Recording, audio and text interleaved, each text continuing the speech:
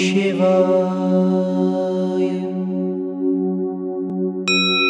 Om Namah Shivāya. Hari Om. Shivaapriyaha. Shiva means the wife of Lord Shiva. Parvati ji is called Shivā because she and Shiva are one. Priya means dear or beloved.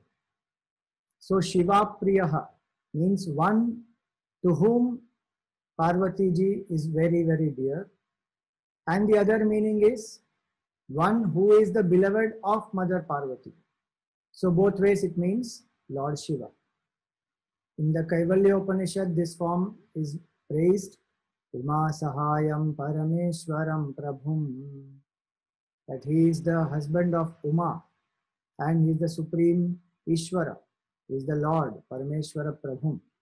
Both of them love each other single-pointedly, and both of them did a lot of tapasya to obtain each other as the husband and wife. And both of them, really speaking, are one.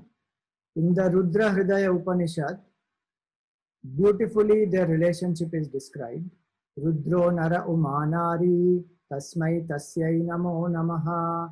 Rudro brahma umavani tasmai tasyai namo namaha.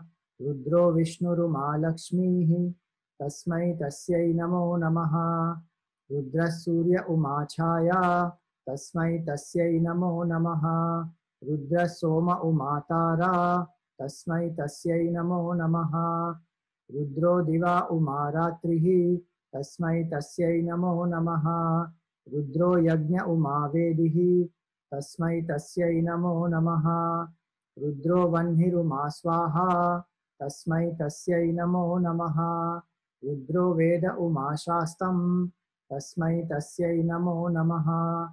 Rudro vriksha umavalli tasmai tasyai namo namaha.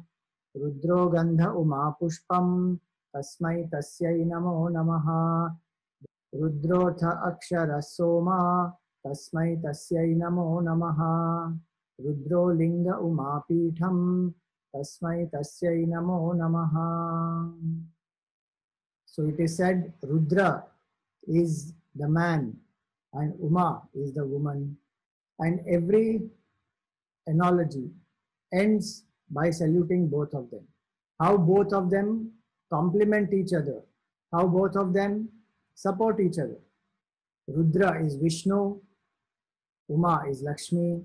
Rudra is Brahmaji, Uma is Saraswati Devi. Rudra is Surya, Uma is Chhaya. Rudra is the moon, Uma is the stars. Rudra is day, Uma is night. Rudra is Yajna and the Vedi is Uma. Rudra is Agni and Uma is Swaha, the wife of Agni Devata. Rudra is the tree, Uma is the creeper. Now if somebody says, no, Rudra is always greater and Uma is always dependent on her, that is again not true, because the other analogies say that Rudra is the fragrance and Uma is the flower. Rudra is the meaning, but Uma is the words. So they both complement each other, support each other, and salutations to both of them. Their relationship is very interesting. They come together and the quality time they spend together is the whole Leela of Srishti, Sthiti and Samhar. Creation, sustenance and destruction is a Leela of Shiva and Shiva together. Shiva and Parvati together. Only Shivji will not be able to create the universe because he is absolute non-dual reality. And only Parvati ji will again not be able to create in the absence of consciousness. So both come together, then the Srishti happens. And also both of them spend time individually, independently. So they give space to each other also. Shivji is absorbed in meditation, reveling in the self or thinking about Bhagavan Ram. Parvati ji has her own sports and pastimes to spend her time. So both of them come together yet give space to each other. Parvati ji is never complaining to Lord Shiva that you don't give me quality time. You are always busy doing your meditation. I am not important to you. She doesn't complain. They live in Kailash in the bitter cold there. They don't have any mansions or any palace or any such thing. Mother Parvati has accepted it. She did penance to obtain Lord Shiva, knowing well who is Lord Shiva. So it's a beautiful aspect. Each one learns to accept the other as they are. So Shivji is Vairagi. Shivji is one who lives in cremation ground. Sometimes he gets lost in meditation. He wears bhasma. He has long jata. He doesn't take bath for many days. Mother Parvati has no complaints. She, on the other hand, she also has long hair, beautifully decorated. She wears, beautiful ornaments. She decorates herself beautifully with flowers and various other items. Shivji doesn't complain. Shivji doesn't say that you are doing all this, it is a show of extravagance. Both have accepted each other as they are. Parvati ji doesn't feel jealous of Mother Ganga, and Shivji doesn't feel that what is my spouse doing when she is alone.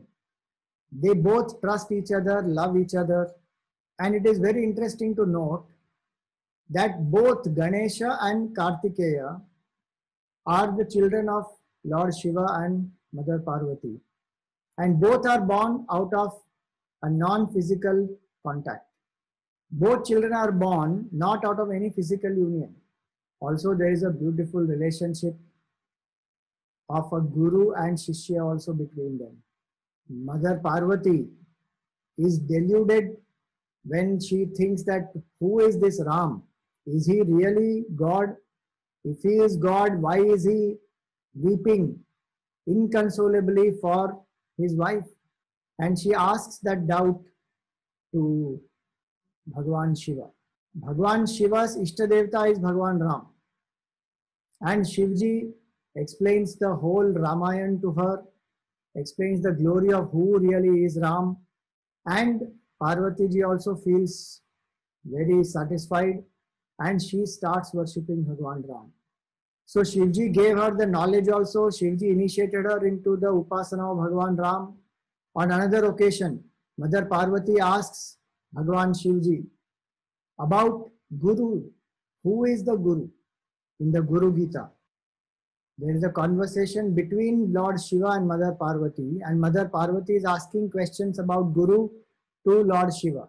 And Lord Shiva gives the whole reply of who is the Guru Tattva, how to identify a Guru, what are the qualities of a Guru, how to relate to a Guru. So he initiates her into the knowledge about the Guru Tattva also. So they have a beautiful relationship where they support each other even spiritually. There is mutual love, there is mutual trust, there is mutual respect, there is mutual space, there is mutual working together, there is mutual spiritual growth, and there is mutual entertainment also. In Shivananda Lahari, in the 54th shloka, it is beautifully described that it is twilight when the day ends and the night is about to begin. And symbolically, the day is like the summer where it is scorching and there is a lot of heat through the whole day. And the jivas are seeking happiness in the world outside because they are deluded by the maya, and the glitter and glamour of the world tempts them. They forget who the real Lord is. And so they get as though exhausted, burnt, fatigued, tired through the whole day. And just to soothe them, before the cool night begins, in the twilight, as though Lord Shiva is dancing in Pradosha time. It is said through an analogy that Lord Shiva dances in the form of a peacock because he has a blue neck. Shivji has a blue neck and peacock also has a blue neck. So he performs his dance of joy as a peacock, in front of the peahen, who is Mother Parvati.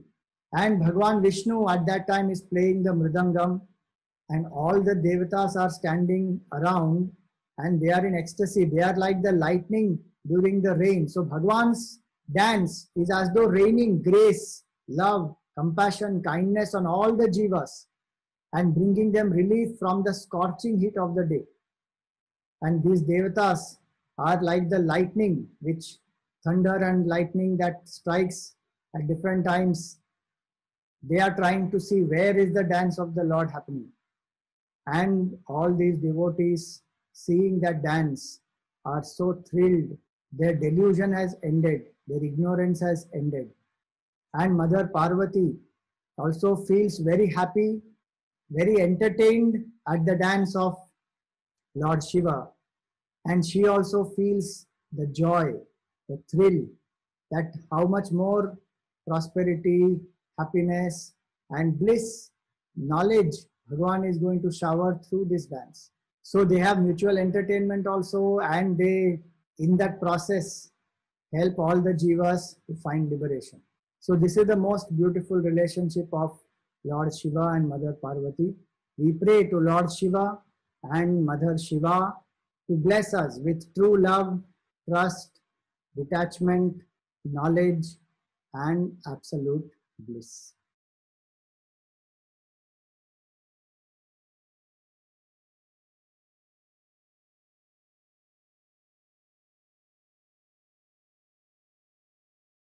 Om Namah Shivaya.